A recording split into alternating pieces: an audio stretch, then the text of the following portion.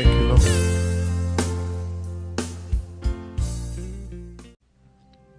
On Loving God by Saint Bernard of Clairvaux. Dedication. To the illustrious Lord Heinrich, Cardinal Deacon of the Roman Church, and the Chancellor, Bernard, called Abbot of Clairvaux, wisheth long life in the Lord, and death in the Lord. Hitherto you have been wont to seek prayers from me, not the solving of problems, although I count myself sufficient for neither. My profession shows that, if not my conversation, and to speak truth, I lack the diligence and the ability that are most essential. Yet I am glad that you turn again for spiritual counsel, instead of busying yourself about carnal matters. I only wish you had gone to some one better equipped than I am. Still, learned and simple give the same excuse, and one can hardly tell whether it comes from modesty or from ignorance, unless obedience to the task assigned shall reveal. So take from my poverty what I can give you, lest I should seem to play the philosopher, by reason of my silence. Only I do not promise to answer other questions you may raise. This one, as to loving God, I will deal with as he shall teach me, for it is sweetest. It can be handled most safely, and it will be most profitable. Keep the others for wiser men. Chapter 1. Why we should love God, and the measure of that love. You want me to tell you why God is to be loved, and how much. I answer, the reason for loving God is God himself, and the measure of love due to him is immeasurable love. Is this plain? Doubtless to a thoughtful man, but I am debtor to the unwise also. A word to the wise is sufficient, but I must consider simple folk too. Therefore I set myself joyfully to explain more in detail what is meant above. We are to love God for himself, because of a twofold reason. Nothing is more reasonable, nothing more profitable. When one asks, why should I love God? He may mean, what is lovely in God, or what shall I gain by loving God? In either case, the same sufficient cause of love exists, namely, God himself. And first, of his title to our love. Could any title be greater than this, that he gave himself for us unworthy wretches? And being God, what better gift could he offer than himself? Hence, if one seeks for God's claim upon our love, here is the chiefest, because he first loved us. Ought he not to be loved in return, when we think who loved, whom he loved, and how much he loved? For who is he that loved? The same of whom every spirit testifies, Thou art my God, my goods are nothing unto thee. And is not his love that wonderful charity which seeketh not her own? But for whom was such unutterable love made manifest? The Apostle tells us, when we were enemies, we were reconciled to God by the death of his Son. So it was God who loved us freely, and loved us while yet we were enemies. And how great was this love of his! St. John answers, God so loved the world, that he gave his only begotten Son, that whosoever believeth in him should not perish, but have everlasting life. St. Paul adds, he spared not his own Son, but delivered him up for us all. And the Son says of himself, Greater love hath no man than this, that a man lay down his life for his friends. This is the claim which God, the Holy, the Supreme, the Omnipotent, has upon men, defiled and base and weak. Some one may urge that this is true of mankind, but not of angels. True, since for angels it was not needful. He who succored men in their time of need preserved angels from such need.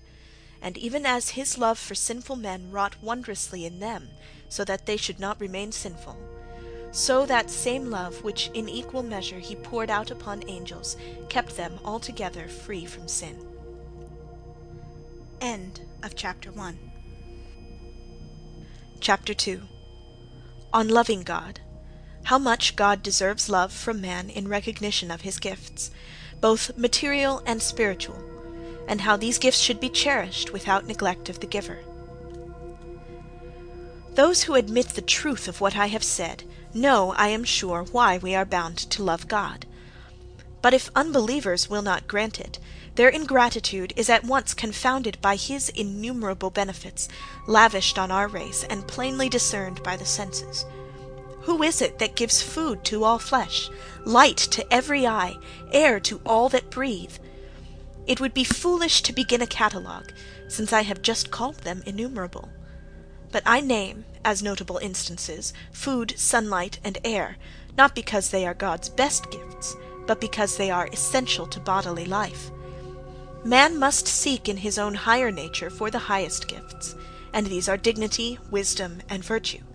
By dignity I mean free will, whereby he not only excels all other earthly creatures, but has dominion over them. Wisdom is the power whereby he recognizes this dignity, and perceives also that it is no accomplishment of his own. And virtue impels man to seek eagerly for him who is man's own source, and to lay fast hold on him when he has been found. Now these three best gifts have each a twofold nature. Dignity appears not only as the prerogative of human nature, but also as the cause of that fear and dread of man which is upon every beast of the earth. Wisdom perceives this distinction, but owns that though in us, it is, like all good qualities, not of us. And lastly, virtue moves us to seek eagerly for an author, and when we have found him, teaches us to cling to him yet more eagerly.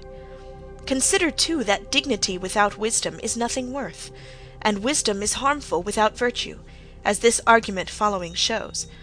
There is no glory in having a gift, without knowing it, but to know only that you have it, without knowing that it is not of yourself that you have it, means self-glorying, but no true glory in God. And so the Apostle says to men in such cases, "What hast thou that thou didst not receive?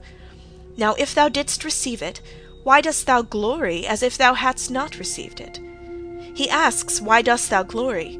but goes on, "as if thou hadst not received it," showing that the guilt is not in glorying over a possession, but in glorying as though it had not been received. And rightly, such glorying is called vainglory, since it has not the solid foundation of truth. The Apostle shows how to discern the true glory from the false, when he says, "He that glorieth, let him glory in the Lord," that is, in the truth, since our Lord is truth. We must know then what we are, and that it is not of ourselves that we are what we are. Unless we know this thoroughly, either we shall not glory at all, or our glorying will be in vain. Finally, it is written, "If thou know not, go thy way forth by the footsteps of the flock." And this is right. For man being an honour, if he know not his own honour, may fitly be compared, because of such ignorance, to the beasts that perish. Not knowing himself as the creature that is distinguished from the irrational brutes by the possession of reason, he commences to be confounded with them, because, ignorant of his own true glory which is within, he is led captive by his curiosity, and concerns himself with external, sensual things. So he is made to resemble the lower orders by not knowing that he has been more highly endowed than they. We must be on our guard against this ignorance. We must not rank ourselves too low, and with still greater care we must see that we do not think of ourselves more highly than we ought to think, as happens when we foolishly impute to ourselves whatever good may be in us. But far more than either of these kinds of ignorance, we must hate and shun that presumption which would lead us to glory in goods not our own, knowing that they are not of ourselves, but of God, and yet not fearing to rob God of the honour due unto him. For mere ignorance, as in the first instance, does not glory at all, and mere wisdom, as in the second, while it has a kind of glory, yet it does not glory in the Lord. In the third evil case, however, man sins not in ignorance, but deliberately, usurping the glory which belongs to God. And this arrogance is a more grievous and deadly fault than the ignorance of the second, since it condemns God, while the other knows him not. Ignorance is brutal, arrogance is devilish. Pride only, the chief of all iniquities, can make us treat gifts as if they were rightful attributes of our nature, and while receiving benefits, rob our benefactor of his due glory. Wherefore, to dignity and wisdom we must add virtue, the proper fruit of them both. Virtue seeks and finds him who is the author and giver of all good, and who must be in all things glorified. Otherwise, one who knows what is right, yet fails to perform it, will be beaten with many stripes. Why, you may ask? Because he has failed to put his knowledge to good effect, but has rather imagined mischief upon his bed. Like a wicked servant, he has turned aside to seize the glory which his own knowledge assured him belonged only to his good lord and master. It is plain, therefore, that dignity without wisdom is useless, and that wisdom without virtue is accursed.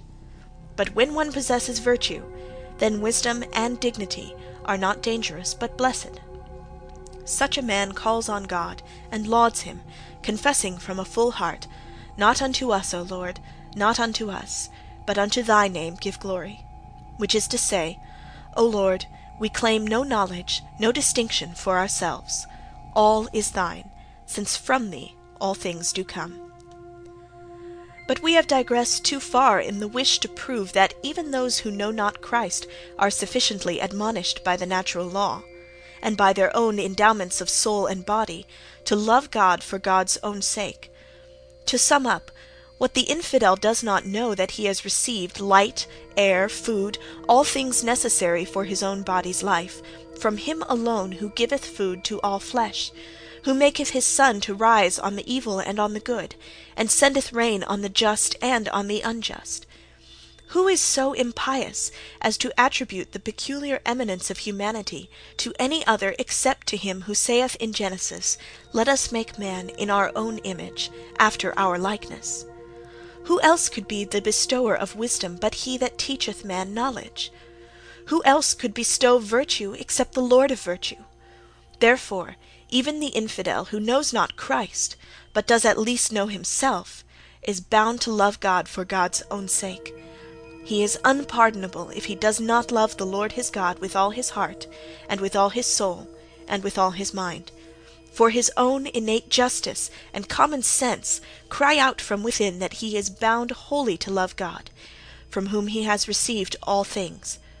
But it is hard, nay rather impossible, for a man by his own strength, or in the power of free will, to render all things to God from whom they came, without rather turning them aside, each to his own account, even as it is written, For all seek their own, and again, the imagination of man's heart is evil from his youth.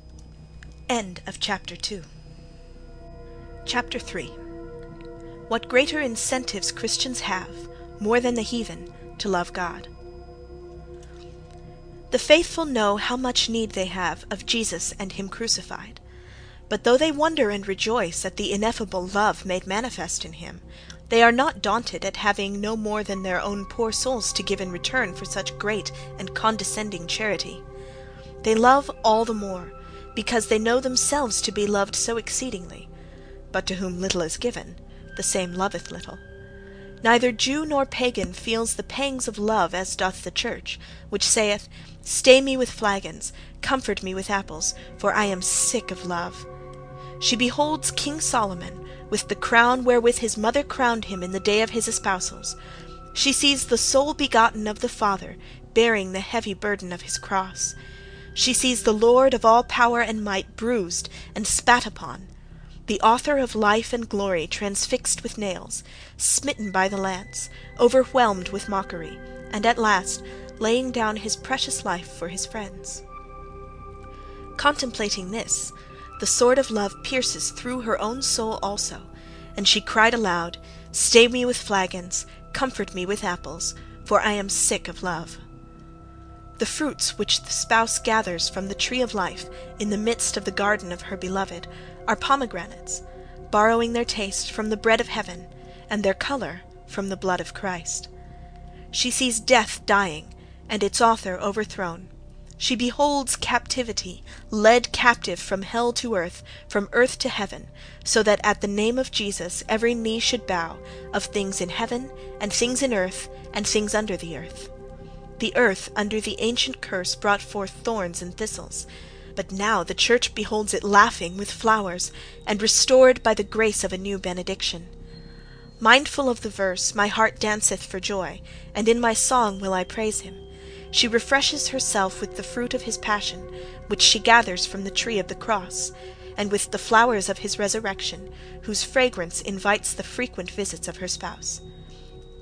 Then is it that he exclaims, Behold, thou art fair, my beloved, yea, pleasant, also our bed is green. She shows her desire for his coming, and whence she hopes to obtain it, not because of her own merits, but because of the flowers of the field which God hath blessed. Christ, who willed to be conceived and brought up in Nazareth, that is, the town of branches, delights in such blossoms. Pleased by such heavenly fragrance, the bridegroom rejoices to revisit the heart's chamber when he finds it adorned with fruit and decked with flowers, that is, meditating on the mystery of his passion, or on the glory of his resurrection. The tokens of the Passion we recognize as the fruitage of the ages past, appearing in the fullness of time during the reign of sin and death. But it is the glory of the resurrection, in the new springtime of regenerating grace, that the fresh flowers of the later age come forth, whose fruit shall be given without measure at the general resurrection, when time shall be no more.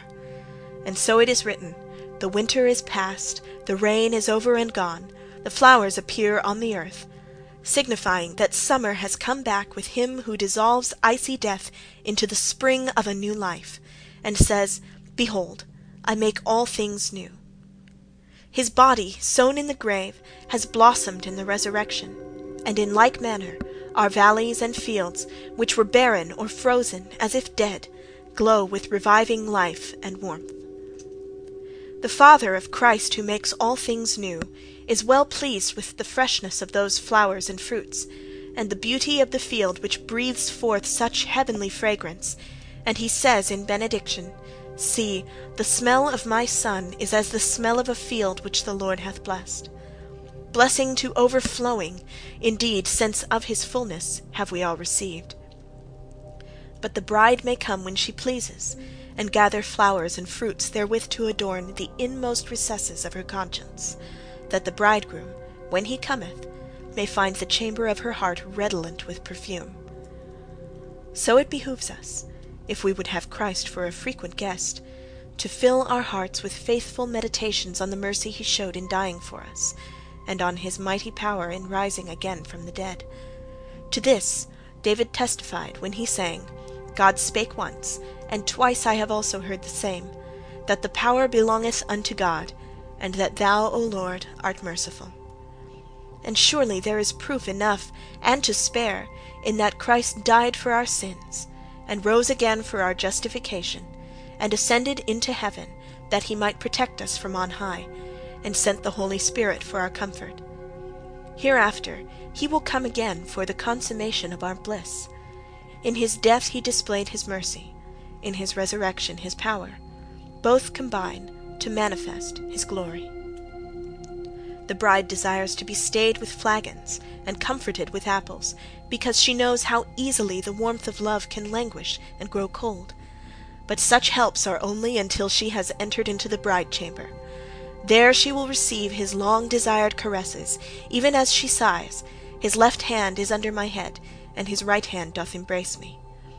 Then she will perceive how far the embrace of the right hand excels all sweetness, and that the left hand, with which he at first caressed her, cannot be compared to it. She will understand what she has heard, it is the Spirit that quickeneth, the flesh profiteth nothing.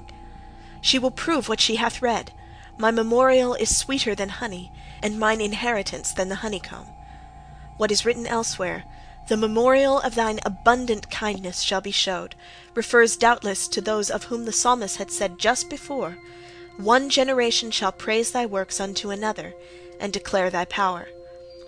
Among us on the earth there is his memory, but in the kingdom of heaven his very presence. That presence is the joy of those who have already attained to beatitude. The memory is the comfort of us who are still wayfarers, journeying towards the fatherland. End of Chapter 3. Chapter 4.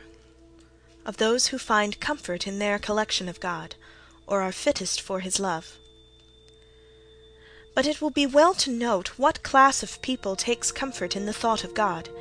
Surely not that perverse and crooked generation to whom it was said, Woe unto you that are rich, for you have received your consolation.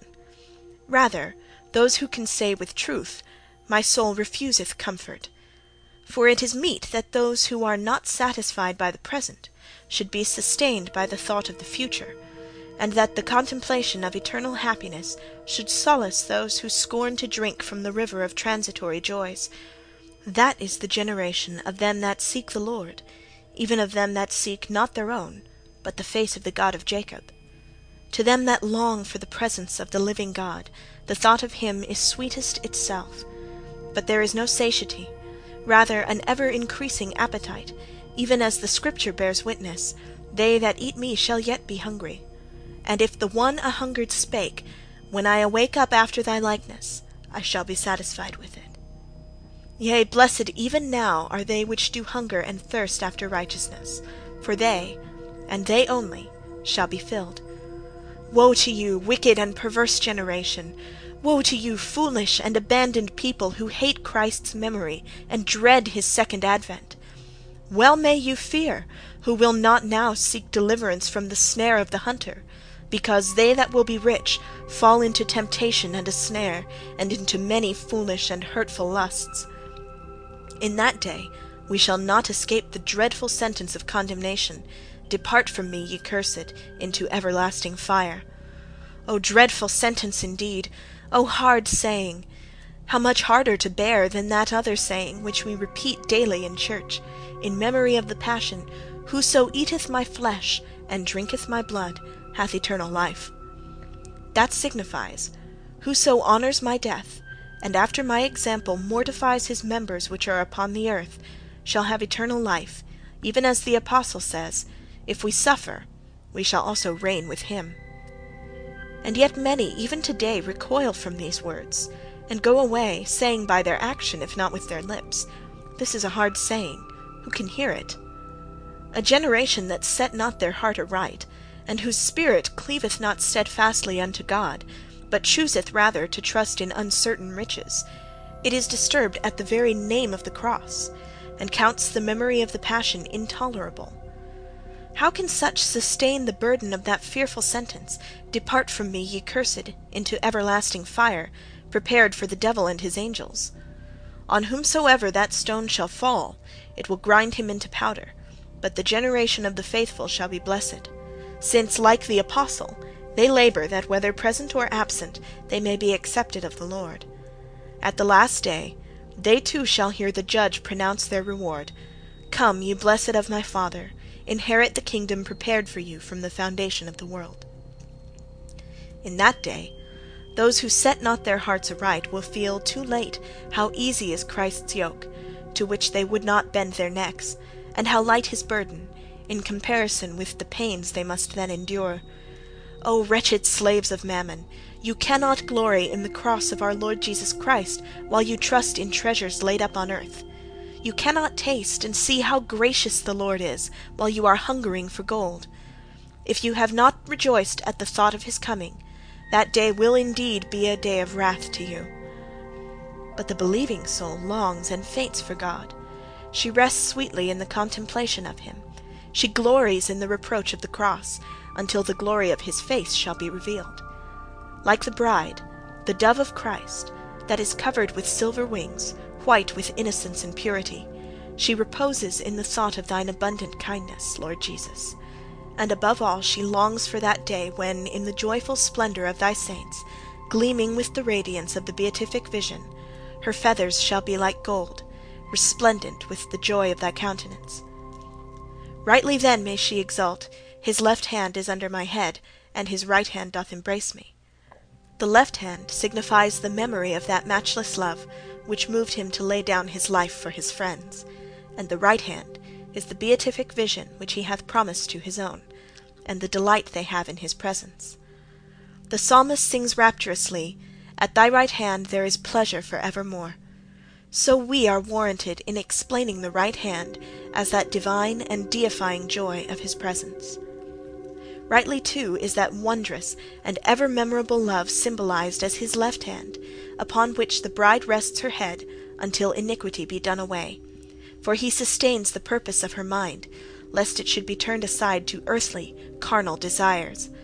For the flesh wars against the spirit, the corruptible body presseth down the soul, and the earthly tabernacle weigheth down the mind that museth upon many things.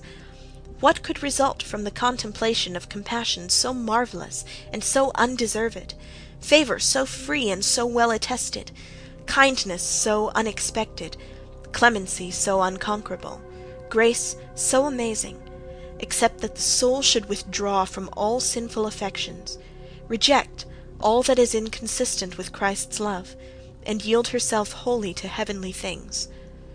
No wonder is it that the bride, moved by the perfume of these unctions, runs swiftly, all on fire with love, yet reckons herself as loving all too little in return for the bridegroom's love.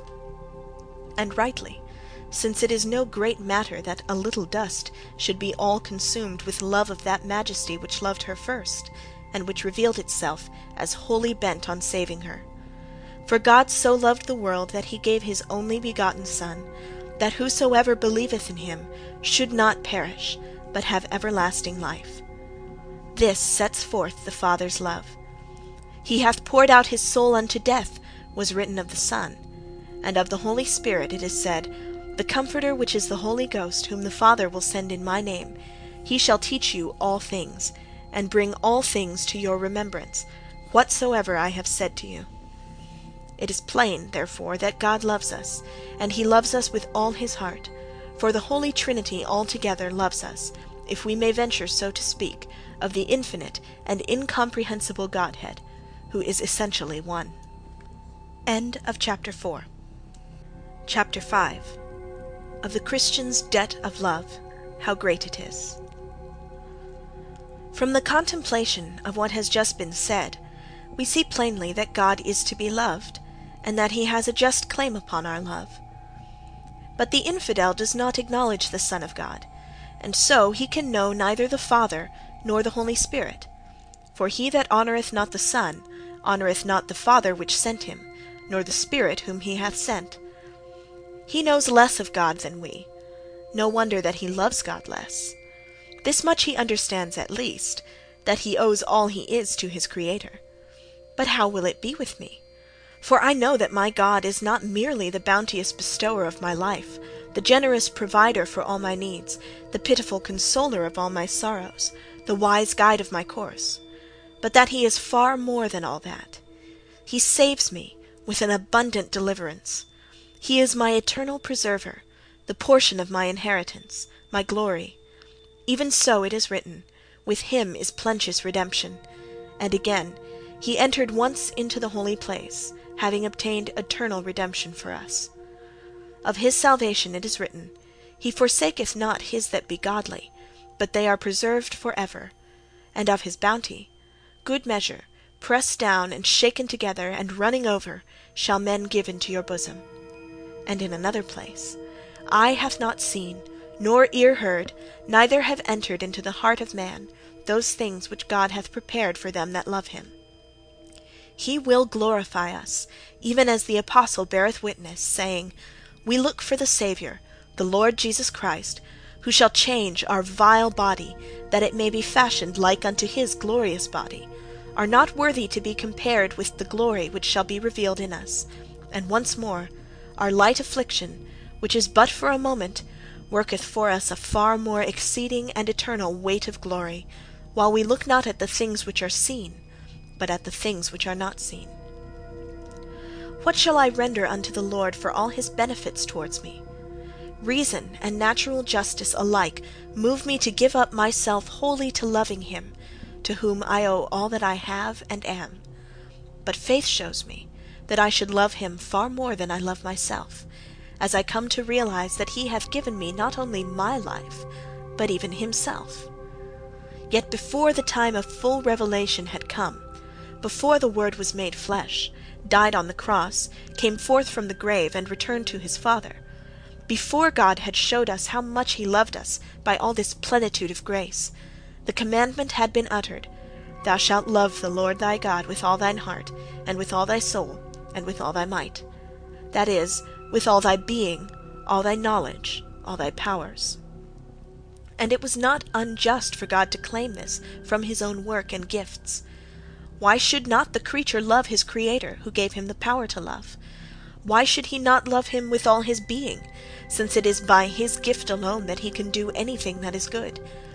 It was God's creative grace that out of nothingness raised us to the dignity of manhood, and from this appears our duty to love him, and the justice of his claim to that love. But how infinitely is the benefit increased when we bethink ourselves of his fulfillment of the promise, Thou, Lord, shalt save both man and beast. How excellent is thy mercy, O Lord! For we, who turned our glory into the similitude of a calf that eateth hay, by our evil deeds debased ourselves, so that we may be compared unto the beasts that perish. I owe all that I am to him who made me. But how can I pay my debt to him who redeemed me, and in such wondrous wise? Creation was not so vast a work as redemption. For it is written of man, and of all things that were made, He spake the word, and they were made. But to redeem that creation which sprang into being at his word, how much he spake, what wonders he wrought, what hardships he endured, what shame he suffered. Therefore, what reward shall I give unto the Lord for all the benefits which he hath done unto me? In the first creation he gave me myself, but in his new creation he gave me himself, and by that gift restored to me the self that I had lost. Created first, and then restored, I owe him myself twice over in return for myself. But what have I to offer him for the gift of himself? Could I multiply myself 1,000-fold, and then give him all? What would that be in comparison with God? End of Chapter 5. Chapter 6. A brief summary. Admit that God deserves to be loved very much, yea, boundlessly, because he loved us first. He infinite, and we nothing, loved us, miserable sinners, with a love so great and so free. This is why I said at the beginning that the measure of our love to God is to love immeasurably. For since our love is toward God, who is infinite and immeasurable, how can we bound or limit the love we owe him? Besides, our love is not a gift, but a debt. And since it is the Godhead who loves us, himself boundless, eternal, supreme love, of whose greatness there is no end, yea, and his wisdom is infinite, whose peace passeth all understanding, since it is he who loves us, I say, can we think of repaying him grudgingly? I will love thee, O Lord, my strength. The Lord is my rock, and my fortress, and my deliverer, my God, my strength, in whom I will trust. He is all that I need, all that I long for, my God and my help. I will love thee for thy great goodness, not so much as I might, surely, but as much as I can. I cannot love thee as thou deservest to be loved, for I cannot love thee more than mine own feebleness permits. I will love thee more when thou deemest me worthy to receive greater capacity for loving, yet never so perfectly as thou hast deserved of me. Thine eyes did see my substance, yet being unperfect, and in thy book all my members were written. Yet thou recordest in that book all who do what they can, even though they cannot yet do what they ought. Surely I have said enough to show how God should be loved, and why. But who has felt, who can know, who can express how much we should love him?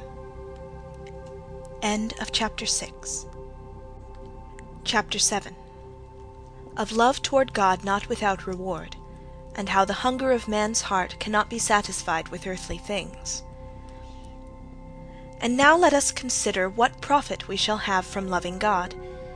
Even though our knowledge of this is imperfect, still that is better than to ignore it altogether.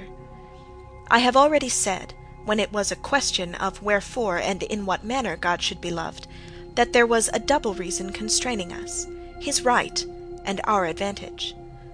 Having written as best I can, though unworthily, of God's right to be loved, I have still to treat of the recompense which that love brings. For although God would be loved without respect of reward, yet he wills not to leave love unrewarded. True charity cannot be left destitute, even though she is unselfish, and seeketh not her own. Love is an affection of the soul, not a contract.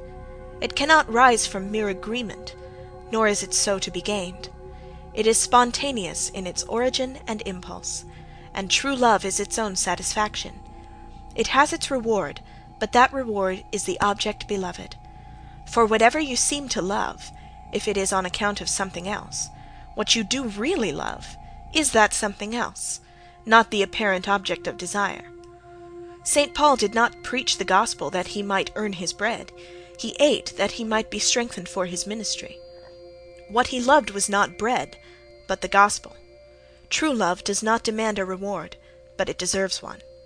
Surely no one offers to pay for love, yet some recompense is due to one who loves, and if his love endures, he will doubtless receive it. On a lower plane of action, it is the reluctant, not the eager, whom we urge by promises of reward. Who would think of paying a man to do what he was yearning to do already? For instance, no one would hire a hungry man to eat, or a thirsty man to drink, or a mother to nurse her own child. Who would think of bribing a farmer to dress his own vineyard, or to dig about his own orchard, or to rebuild his house? So all the more, one who loves God truly asks no other recompense than God himself, for if he should demand anything else, it would be the prize that he loved, and not God.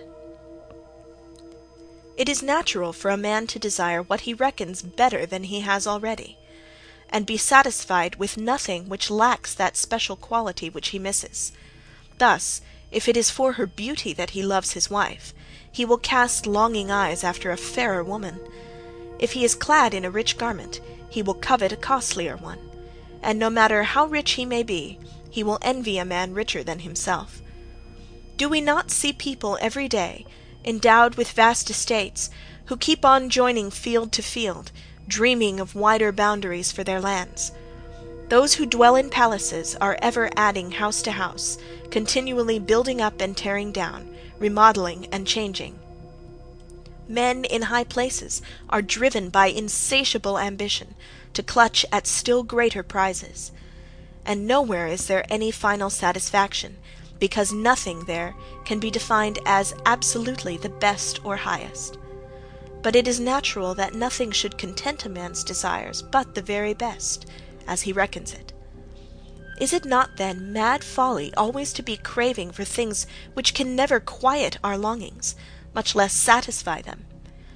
No matter how many things one has, he is always lusting after what he has not. Never at peace, he sighs for new possessions. Discontented, he spends himself in fruitless toil, and finds only weariness in this evanescent and unreal pleasure of the world. In his greediness, he counts all that he has clutched as nothing in comparison with what is beyond his grasp, and loses all pleasure in his actual possessions by longing after what he has not, yet covets. No man can ever hope to own all things. Even the little one does possess is got only with toil, and is held in fear, since each is certain to lose what he hath when God's day, appointed though unrevealed, shall come. But the perverted will struggles toward the ultimate good by devious ways, yearning after satisfaction, yet led astray by vanity, and deceived by wickedness. Oh, if you wish to attain to the consummation of all desire, so that nothing unfulfilled would be left, why do you weary yourself with fruitless efforts, running hither and thither, only to die long before the goal is reached? It is so that the impious ones wander in a circle, longing after something to gratify their yearnings, yet madly rejecting that which alone can bring them to their desired end, not by exhaustion, but by attainment. They wear themselves out in vain travail, without reaching their blessed consummation, because they delight in creatures, not in the Creator. They want to traverse creation, trying all things one by one, rather than think of coming to Him who is Lord of all. And if their utmost longing were realized, so that they should have all the world for their own, yet without possessing Him who is the author of all being, Then the same law of their desires would make them condemn what they had, and restlessly seek him whom they still lacked, that is, God himself. Rest is in him alone. Man knows no peace in the world, but he has no disturbance when he is with God. And so the soul says with confidence, "Whom have I in heaven but thee? And there is none upon earth that I desire in comparison of thee. God is the strength of my heart, and my portion forever. It is good for me to hold fast by God, to put my trust in the Lord God." Even by this way one would eventually come to God, if only he might have time to test all lesser goods in turn. But life is too short, strength too feeble, and competitors too many for that course to be practicable. One could never reach the end, though he were to weary himself with the long effort and fruitless toil of testing everything that might seem desirable. It would be far easier and better to make the essay in imagination than in experiment, for the mind is swifter in operation and keener in discrimination than the bodily senses, to this very purpose, that it may go before the sensuous affections, so that they may cleave to nothing which the mind has found worthless. And so it is written, "Prove all things, hold fast that which is good," which is to say that the right judgment should prepare the way for the heart. Otherwise we may not ascend into the hill of the Lord, nor rise up in his holy place. We should have no profit in possessing a rational mind if we were to follow the impulse of the senses, like brute beasts, with no regard at all to reason. Those whom reason does not guide in their course may indeed run, but not in the appointed racetrack, neglecting the apostolic counsel, "So run that you may obtain." For how could they obtain the prize who put that last of all in their endeavor, and run around after everything else first? But as for the righteous man, it is not so with him. He remembers the condemnation pronounced on the multitude who wander after vanity, who travel the broad way that leads to death, and he chooses the king's highway, turning aside neither to the right hand nor to the left, even as the prophet saith, "The way of the just is uprightness." Warned by wholesome counsel, he shuns the perilous road, and heeds the direction that shortens the search, forbidding covetousness, and commanding that he sell all he hath, and give it to the poor. Blessed truly are the poor, for theirs is the kingdom of heaven. They which run in a race, run all, but distinction is made among the racers. The Lord knoweth the way of the righteous, and the way of the ungodly shall perish. A small thing that the righteous hath is better than great riches of the ungodly, even as the preacher saith, and the fool discovereth, "He that loveth silver shall not be satisfied with silver."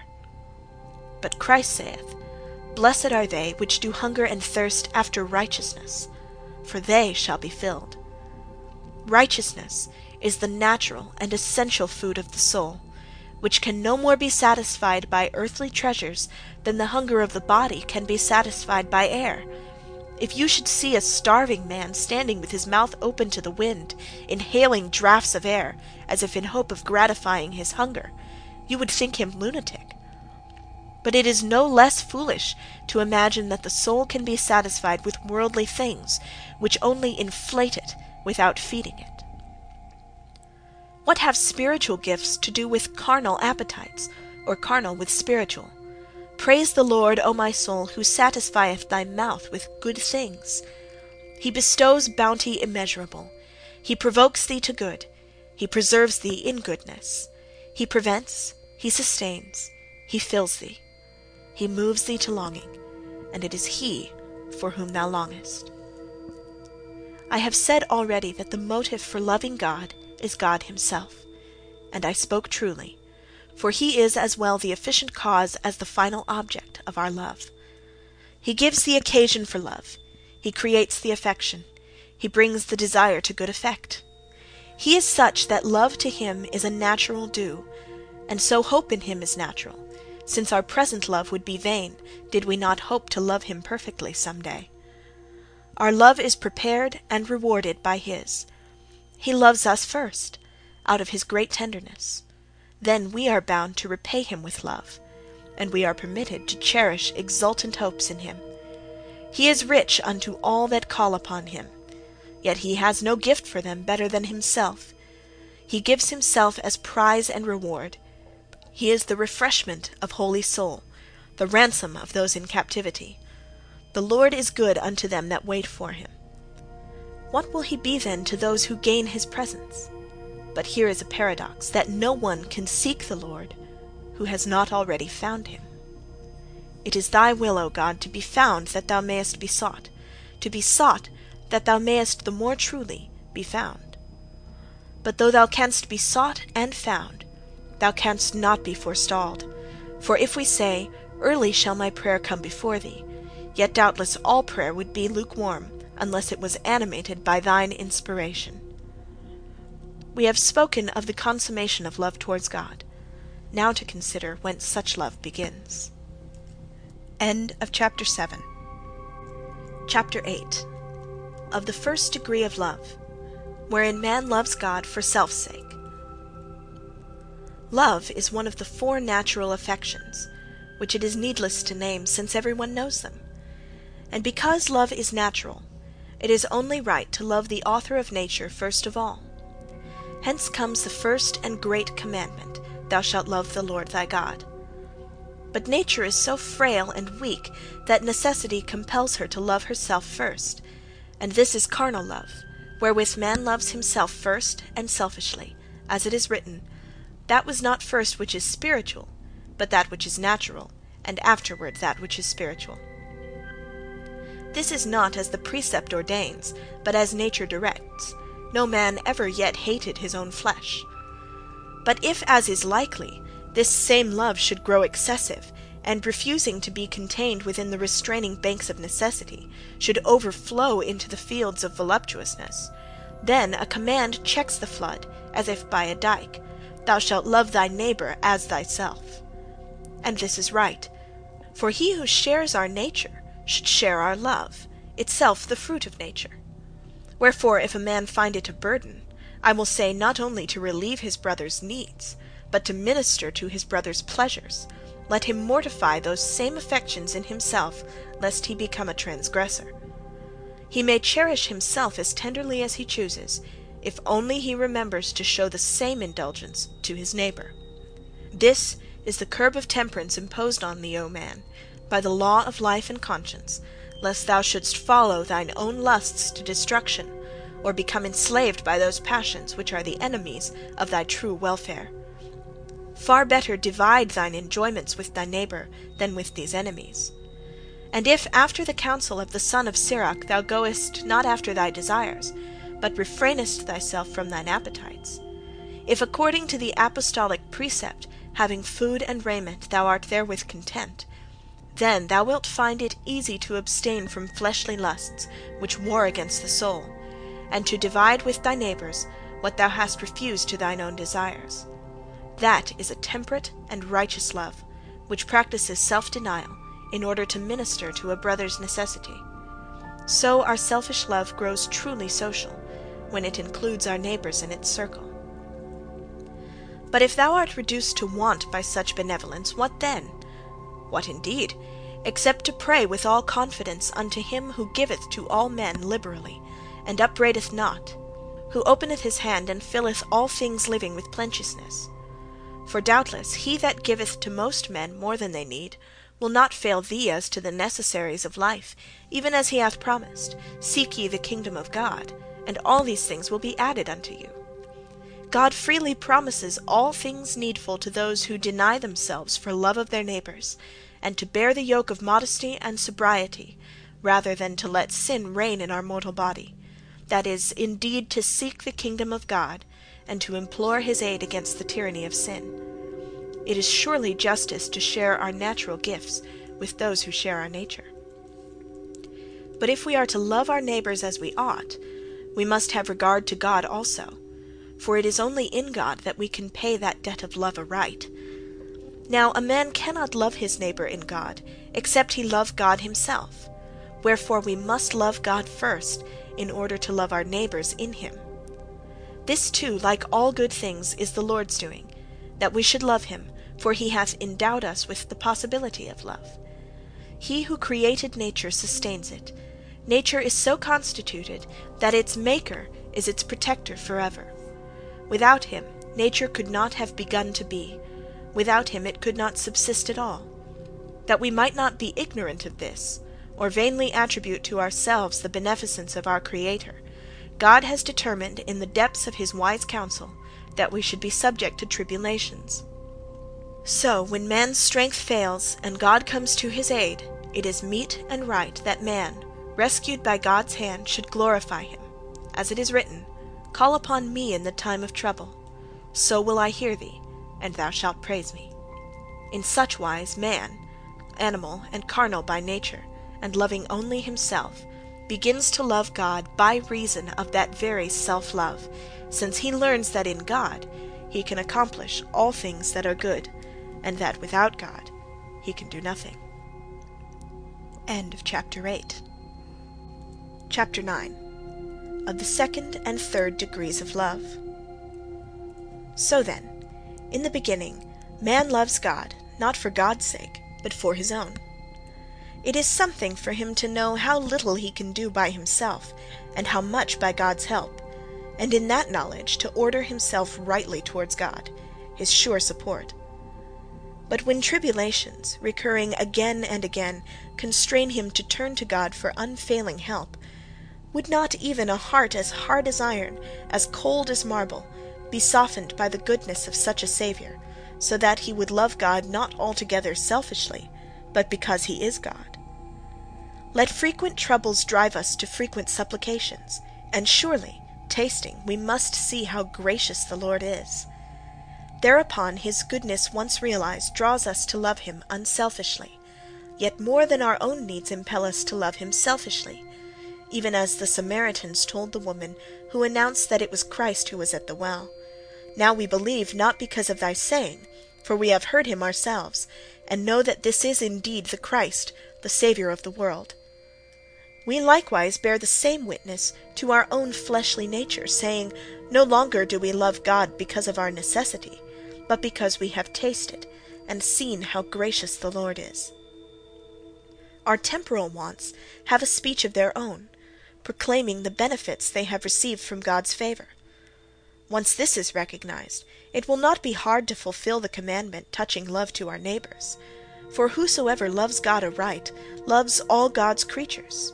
Such love is pure, and finds no burden in the precept bidding us purify our souls, in obeying the truth through the Spirit unto unfeigned love of the brethren. Loving as he ought, he counts that command only just. Such love is thankworthy, since it is spontaneous; pure, since it is shown not in word nor tongue, but in deed and truth; just, since it repays what it has received. Whoso loves in this fashion, loves even as he is loved, and seeks no more his own, but the things which are Christ's, even as Jesus sought not his own welfare, but ours, or rather, ourselves. Such was the psalmist's love when he sang, "O give thanks unto the Lord, for he is gracious." Whosoever praises God for his essential goodness, and not merely because of the benefits he has bestowed, does really love God for God's sake, and not selfishly. The psalmist was not speaking of such love when he said, "So long as thou doest well unto thyself, men will speak good of thee." The third degree of love we have now seen is to love God on his own account, solely because he is God. End of Chapter 9. Chapter 10. Of the fourth degree of love, wherein man does not even love self, save for God's sake. How blessed is he who reaches the fourth degree of love, wherein one loves himself only in God. Thy righteousness standeth like the strong mountains, O God. Such love as this is God's hill, in the which it pleaseth him to dwell. Who shall ascend into the hill of the Lord? Oh, that I had wings like a dove, for then I would fly away and be at rest. At Salem is his tabernacle, and his dwelling in Zion. Woe is to me, that I am constrained to dwell with Meshach. When shall this flesh and blood, this earthen vessel, which is my soul's tabernacle, attain thereto? When shall my soul, wrapped with divine love, and altogether self-forgetting, yea, become like a broken vessel, yearn wholly for God, and joined unto the Lord, be one spirit with him. When shall she exclaim, My flesh and my heart faileth, but God is the strength of my heart, and my portion forever? I would count him blessed and holy, to whom such rapture has been vouchsafed in this mortal life. For even an instant to lose thyself, as if thou wert emptied and lost and swallowed up in God, is no human love, it is celestial. But if sometimes a poor mortal feels that heavenly joy for a rapturous moment, then this wretched life envies his happiness, the malice of daily trifles disturbs him, this body of death weighs him down, the needs of the flesh are imperative, the weakness of corruption fails him, and above all brotherly love calls him back to duty. Alas, that voice summons him to re-enter his own round of existence, and he must ever cry out lamentably, O Lord, I am oppressed, undertake for me. And again, O wretched man that I am, who shall deliver me from this body of death? Seeing that the Scripture saith, God has made all for his own glory, surely his creatures ought to conform themselves, as much as they can, to his will. In him should all our affections centre, so that in all things we should seek only to do his will, not to please ourselves. And real happiness will come, not in gratifying our desires, or in gaining transient pleasure, but in accomplishing God's will for us, even as we pray every day, Thy will be done in earth as it is in heaven.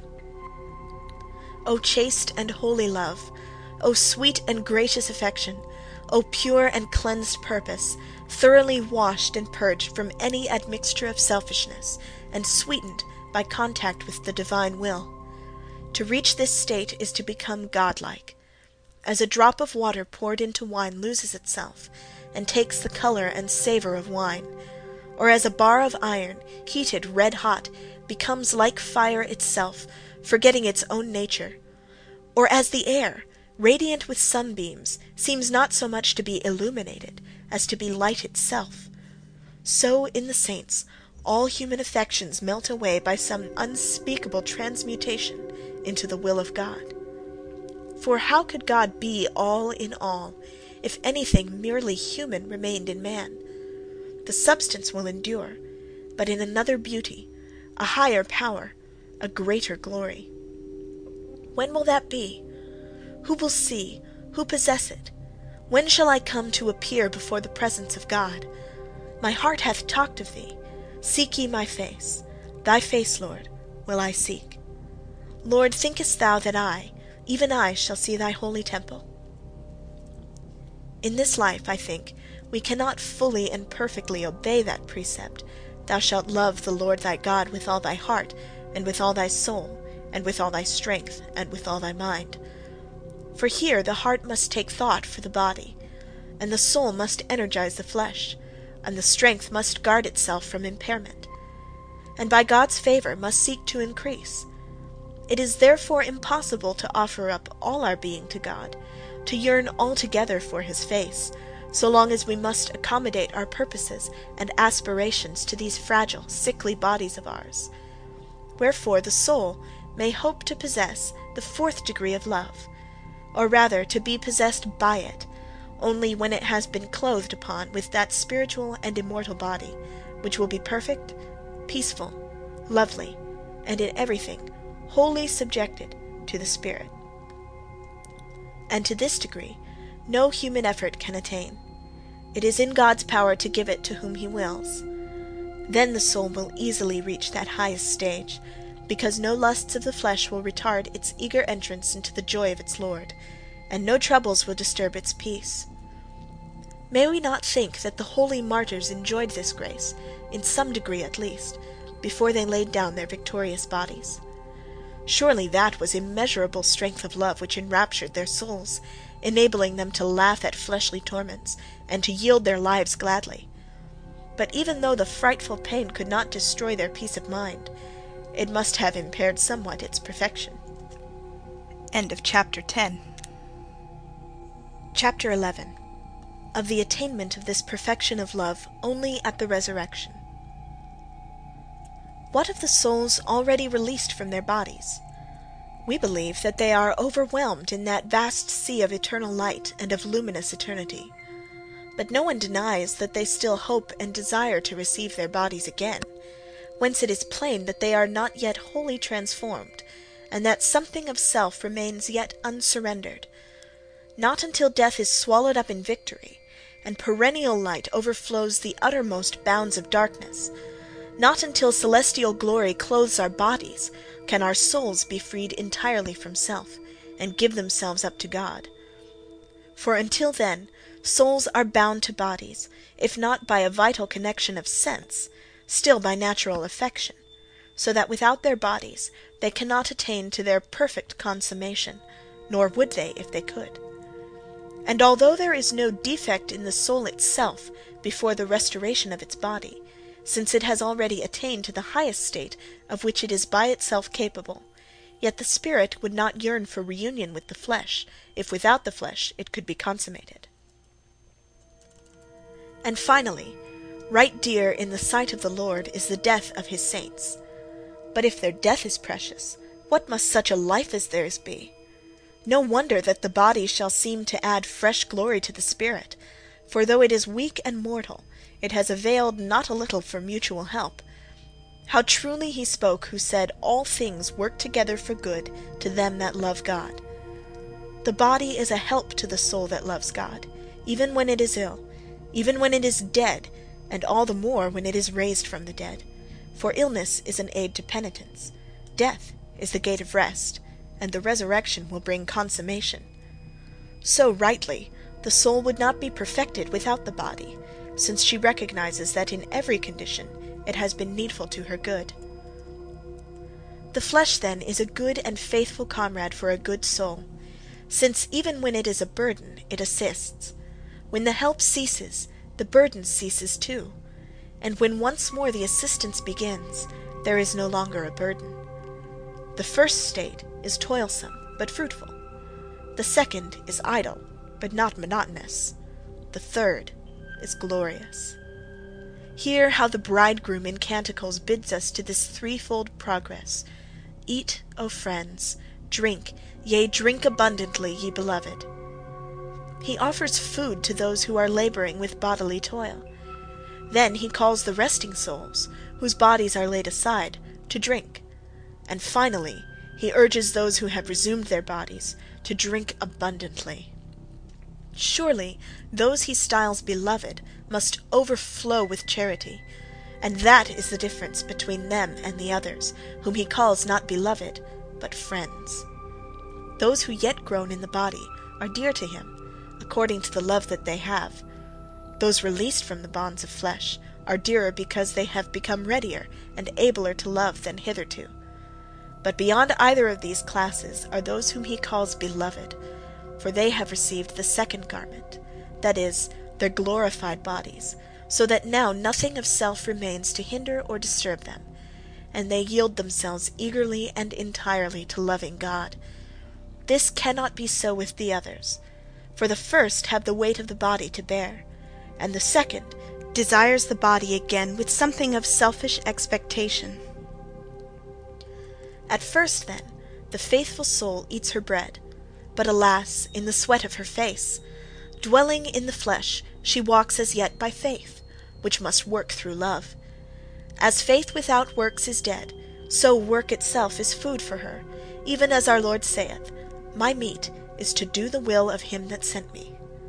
When the flesh is laid aside, she eats no more the bread of carefulness, but is allowed to drink deeply of the wine of love, as if after a repast.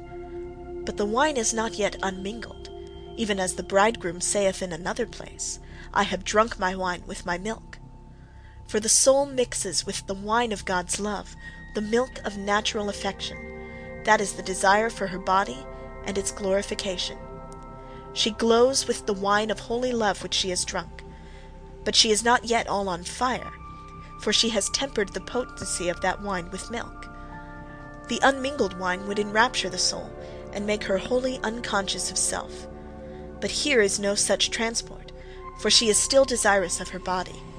When that desire is appeased, when the one lack is supplied, what should hinder her then from yielding herself utterly to God, losing her own likeness, and being made like unto him.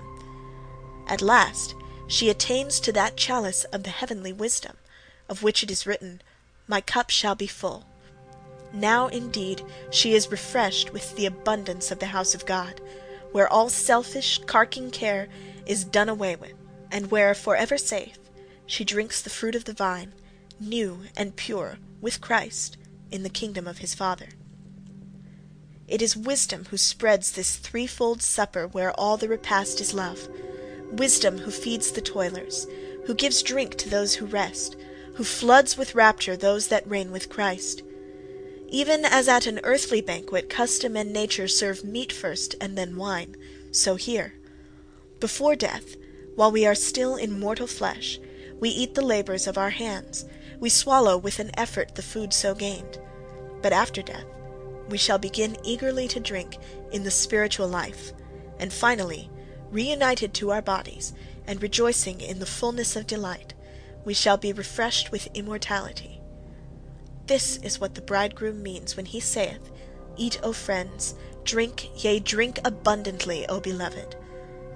Eat before death, begin to drink after death, drink abundantly after the resurrection. Rightly are they called beloved who have drunk abundantly of love. Rightly do they drink abundantly who are worthy to be brought to the marriage supper of the Lamb, eating and drinking at his table in his kingdom. At that supper he shall present to himself a glorious church, not having spot or wrinkle or any such thing. Then truly shall he refresh his beloved. Then he shall give them drink of his pleasures, as out of the river. While the bridegroom clasps the bride in tender, pure embrace, then the rivers of the flood thereof shall make glad the city of God. And this refers to the Son of God himself, who will come forth and serve them, even as he hath promised, so that in that day the righteous shall be glad, and rejoice before God. They shall also be merry and joyful. Here indeed is appeasement without weariness. Here never quenched thirst for knowledge without distress. Here eternal and infinite desire which knows no want. Here finally is that sober inebriation which comes not from drinking new wine, but from enjoying God. The fourth degree of love is attained forever when we love God only and supremely, when we do not even love ourselves except for God's sake, so that he himself is the reward of them that love him, the everlasting reward of an everlasting love. End of chapter 11. Chapter 12. Of Love, out of a letter to the Carthusians. I remember writing a letter to the holy Carthusian brethren, wherein I discussed these degrees of love, and spoke of charity in other words, although not in another sense than here. It may be well to repeat a portion of that letter, since it is easier to copy than to dictate anew. To love our neighbour's welfare as much as our own, that is true and sincere charity out of a pure heart, and of a good conscience, and of faith unfeigned. Whosoever loves his own prosperity only is proved thereby not to love good for its own sake, since he loves it on his own account. And so he cannot sing with the psalmist, O give thanks unto the Lord, for he is gracious. Such a man would praise God, not because he is goodness, or because he has been good to him. He could take to himself the reproach of the same writer, so long as thou doest well unto him, he will speak good of thee. One praises God because he is mighty, another because he is gracious, yet another solely because he is essential goodness. The first is a slave and fears for himself. The second is greedy, desiring further benefits. But the third is a son who honors his father. He who fears, he who profits, are both concerned about self-interest. Only in the Son is that charity which seeketh not her own. Wherefore I take this saying, the law of the Lord is an undefiled law, converting the soul, to be of charity, because charity alone is able to turn the soul away from love of self and of the world, to pure love of God. Neither fear nor self-interest can convert the soul. They may change the appearance, perhaps even the conduct, but never the object of supreme desire. Sometimes a slave may do God's work, but because he does not toil voluntarily, he remains in bondage. So a mercenary may serve God, but because he puts a price on his service, he is enchained by his own greediness. For where there is self-interest, there is isolation, and such isolation is like the dark corner of a room where dust and rust befoul. Fear is the motive which constrains the slave. Greed binds the selfish man, by which he is tempted when he is drawn away by his own lust and enticed. But neither fear nor self-interest is undefiled, nor can they convert the soul. Only charity can convert the soul, freeing it from unworthy motives. Next, I call it undefiled because it never keeps anything back for itself. When a man boasts of nothing as his very own, surely all that he has is God's, and what is God's cannot be unclean. The undefiled law of the Lord is that love which bids men seek not their own, but every man another's wealth. It is called the law of the Lord as much because he lives in accordance with it, as because no man has it except by gift from him. Nor is it improper to say that even God lives by law, when that law is the law of love. For what preserves the glorious and ineffable unity of the blessed Trinity except love? Charity, the law of the Lord, joins the three persons into the unity of the Godhead, and unites the Holy Trinity in the bond of peace. Do not suppose me to imply that charity exists as an accidental quality of deity, for whatever could be conceived as wanting in the divine nature is not God. No, it is the very substance of the Godhead, and my assertion is neither novel nor extraordinary, since St. John says God is love. One may therefore say with truth that love is at once God and the gift of God, essential love imparting the quality of love. Where the word refers to the giver, it is the name of his very being. Where the gift is meant, it is the name of the quality. Love is the eternal law whereby the universe was created and is ruled. Since all things are ordered in measure and number and weight, and nothing is left outside the realm of law, that universal law cannot itself be without law, which is itself. So love, though it did not create itself, does surely govern itself by its own decree. End of chapter 12. Chapter 13. Of the law of self-will and desire, of slaves and hirelings. Furthermore, the slave and the hireling have a law not from the Lord, but of their own contriving. The one does not love God, the other loves something else more than God. They have a law of their own, not of God, I say, yet it is subject to the law of the Lord. For though they can make laws for themselves, they cannot supplant the changeless order of the eternal law.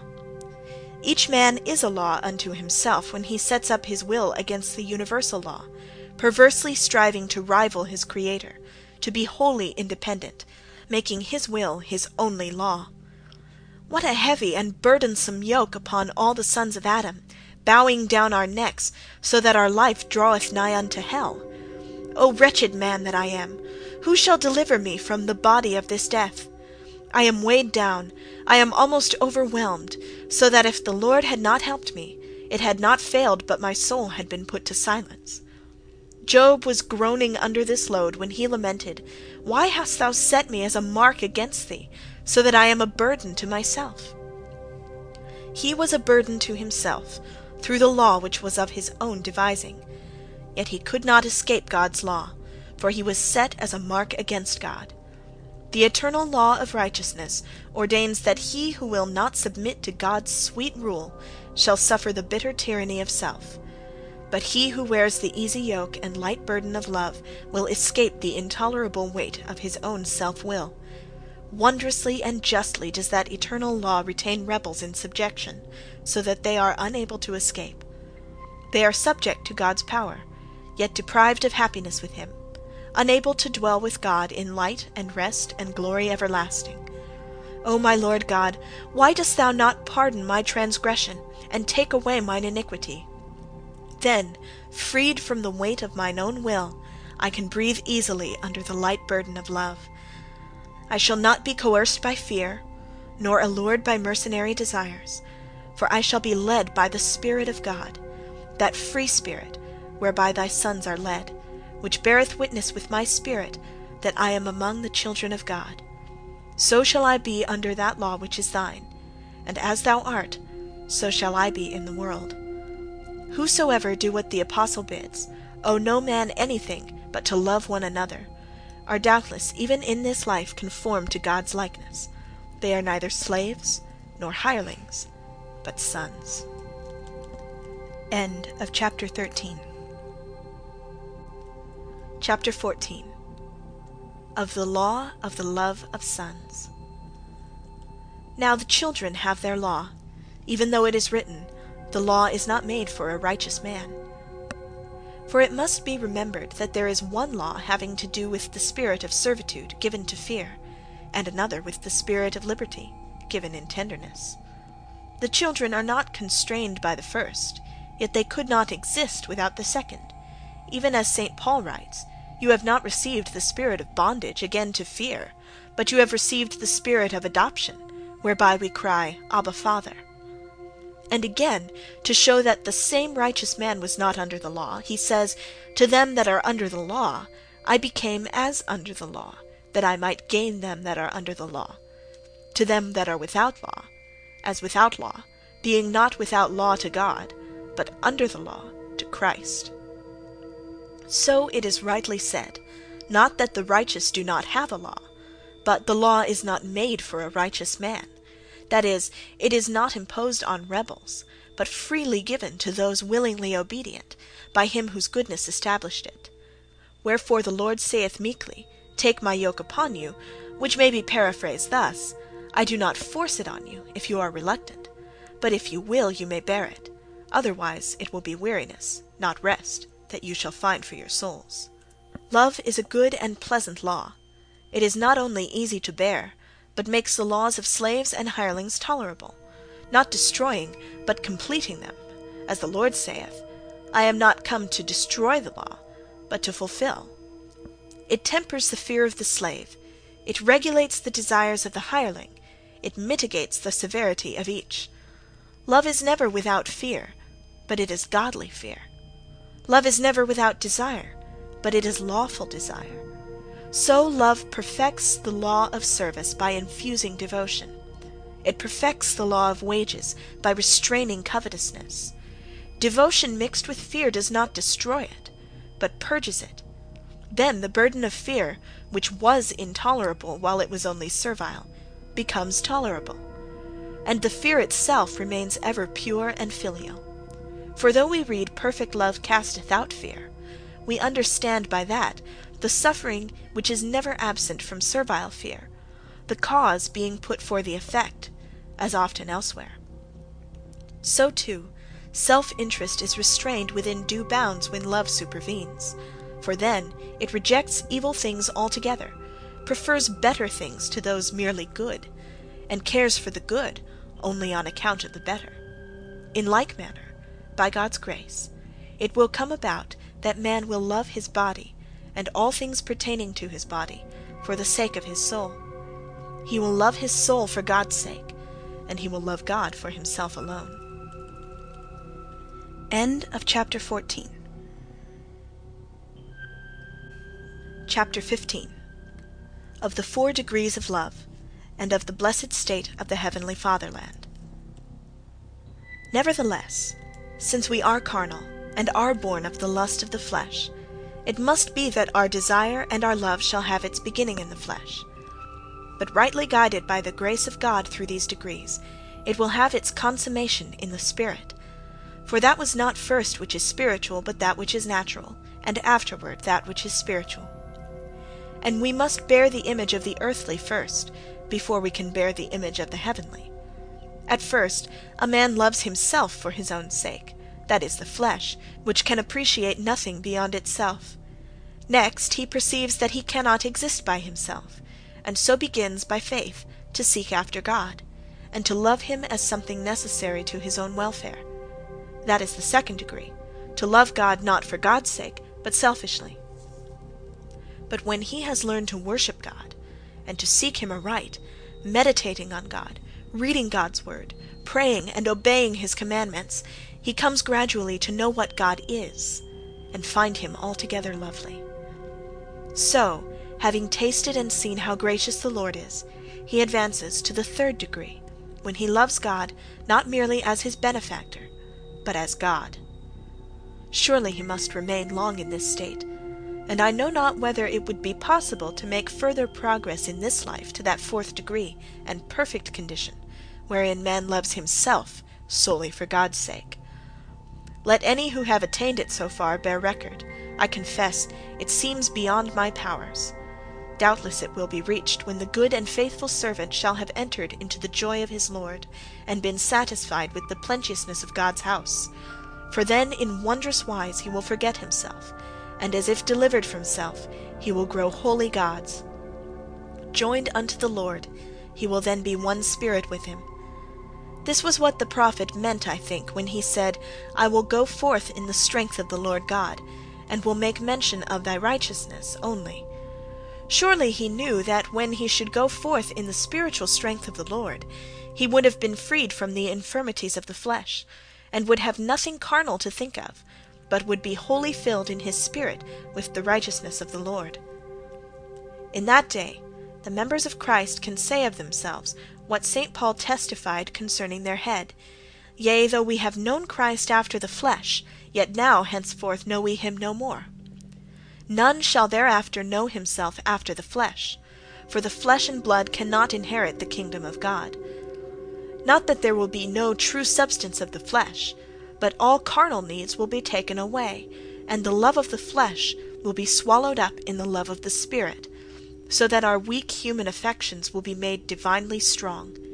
Then the net of charity, which as it is drawn through the great and wide sea doth not cease to gather every kind of fish, will be drawn to the shore, and the bad will be cast away, while only the good will be kept. In this life, the net of all-including love gathers every kind of fish into its wide folds, becoming all things to all men, sharing adversity or prosperity, rejoicing with them that do rejoice, and weeping with them that weep. But when the net is drawn to shore, whatever causes pain will be rejected like the bad fish, while only what is pleasant and joyous will be kept. Do you not recall how St. Paul said, Who is weak, and I am not weak? Who is offended, and I burn not? And yet weakness and offence were far from him. So too he bewailed many which had sinned already, and had not repented, though he was neither the sinner nor the penitent. But there is a city made glad by the rivers of the flood of grace, and whose gates the Lord loveth more than all the dwellings of Jacob. In it is no place for lamentation over those condemned to everlasting fire, prepared for the devil and his angels. In these earthly dwellings, though men may rejoice, yet they still have other battles to fight, other mortal perils to undergo. But in the heavenly fatherland no sorrow nor sadness can enter. As it is written, The habitation of all rejoicing ones is in thee, and again, everlasting joy shall be unto them. Nor could they recall things piteous, for then they will make mention of God's righteousness only. Accordingly, there will be no need for the exercise of compassion, for no misery will be there to inspire pity. End of chapter 15. End of On Loving God by St. Bernard of Clairvaux.